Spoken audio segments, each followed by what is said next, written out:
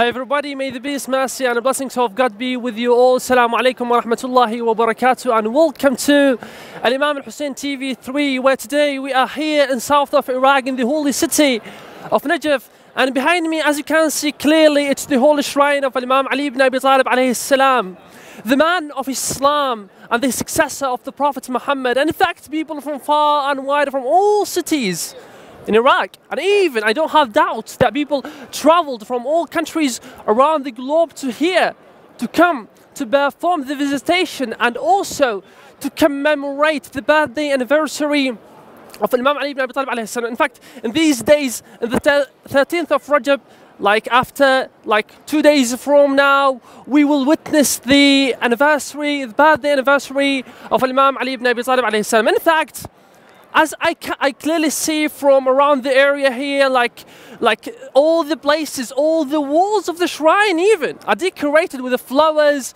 decorated with colored lights. People feel delight, happiness.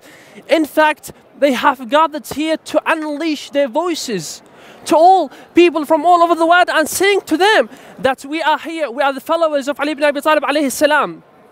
In fact, on Imam Hussein TV 3, we are considered to be the first channel here in the south of Iraq, commemorating and covering all these religious events, sending the names of the Ahlul Bayt to all people from all over the world in English language and their languages. In fact, when we talk about Imam Ali ibn Abi Talib alayhi salam, we should mention his virtues, like his merits. This person is so distinguished. He's the successor of the Prophet Muhammad. He undertook the responsibility of the succession after the Prophet Muhammad. In fact, I would like to talk about his personality. Ali ibn Abi Talib alayhi salam was so generous. Imam Ali alayhi salam gave charity to all poor people, to orphans, to every single member in that community when he was the leader, when he was the successor. In fact, I would like to talk about his personality, and I would like to mention one of the verses from the Quran, which kept in memory the merit and the deed of Imam Ali ibn Abi Talib alayhi salam. In fact, Allah said in Surah Al-Ma'idah in verse 55, "Verily, your guardian is Allah, the messenger and the believers, those who give zakat and bowing down, those who performing the prayer give zakat and bowing down."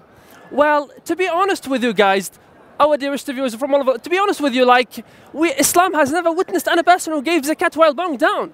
In fact, Abigar came into the Prophet's mosque and he begged people for charity, asked them for charity. He was in need for money, and no one gave him anything. Imam Ali ibn Abi Talib alayhi salam was praying, and he was bowing down in the form of ruku'. In fact, that man, when he came in and begged people and no one gave him anything, Imam Ali ibn Abi Talib alayhi salam had a ring into his little finger. He was bowing down. He heard that the man was asking for charity, so while he bowing down, he gave people he gave that Bigar his ring. In fact, that gives us the indication, the readiness of Imam Ali alayhi salam to give away all the worldly pleasures. And for that specific reason, we have come to here. We wanted to show the people how things going on here in south of Iraq. Respected viewers, brothers and sisters, we have come to the conclusion of this covering, of this media coverage on Imam Hussein TV 3. But before we wrap it up, I would like to mention one of the important sayings of Imam Ali ibn Abi Talib alayhi salam, where he famously said, it is well known, it's remembered, and even in Western societies, people, Westerners, remember this saying of Ali ibn Abi Talib alayhi salam. Imam Ali ibn Abi Talib alayhi salam famously said that the people are of two kinds. They are either your brothers in religion or they're your equals in humanity. So thank you so much for being with us. Thank you so much for your time. That's it. Till another occasion, astawdi'ukum Allah. Wassalamu alaikum wa rahmatullahi wa barakatuh.